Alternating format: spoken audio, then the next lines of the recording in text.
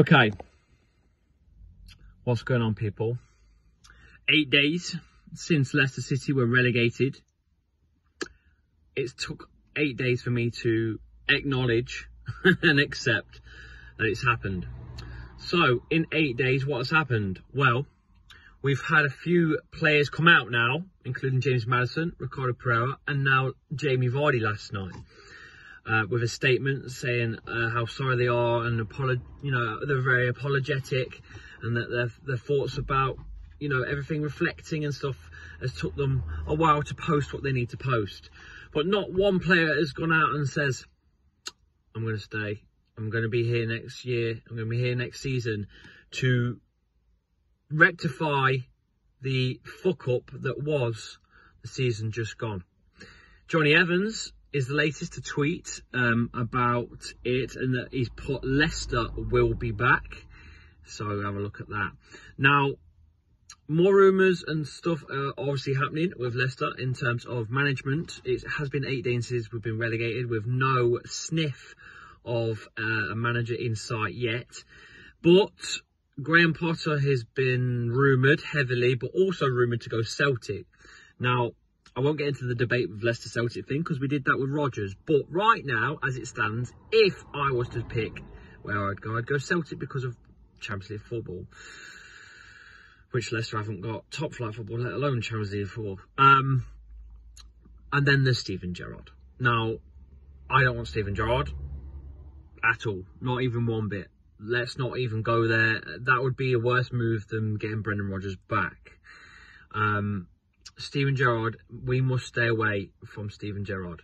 We must keep away from bring the best available manager right now is Graham Potter, not Jesse Marsh, not Steven Gerrard, not Bielsa, blah blah blah. Well, Bielsa's gone, I think, international now to Uruguay or something. But look, it is simple fact, it's Graham Potter. We have to get Graham Potter in, and we have to offer him some money, and hopefully a big reset can happen at Leicester City, because that's exactly what we need right now. We know the amount of players that are running out of contracts, and we now know, as of yesterday, well, actually, I think it was probably 12 o'clock last night that it was posted, but I read it this morning, which was James Maddison's asking fee from Leicester City is reportedly £40 million, with his last year on his contract remaining.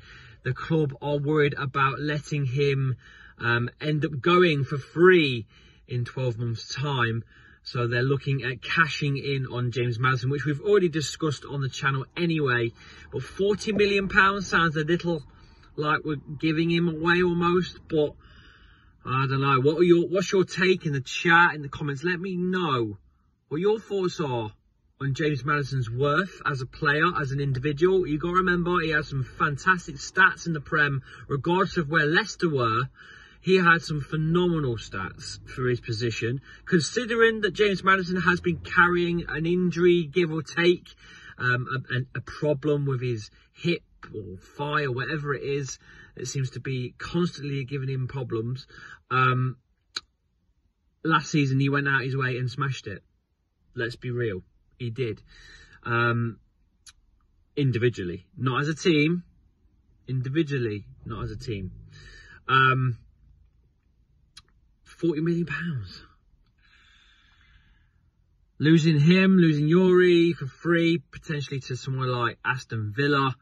Don't mind me, I'm just watching someone trying to squeeze their car into the most tightest of spaces ever.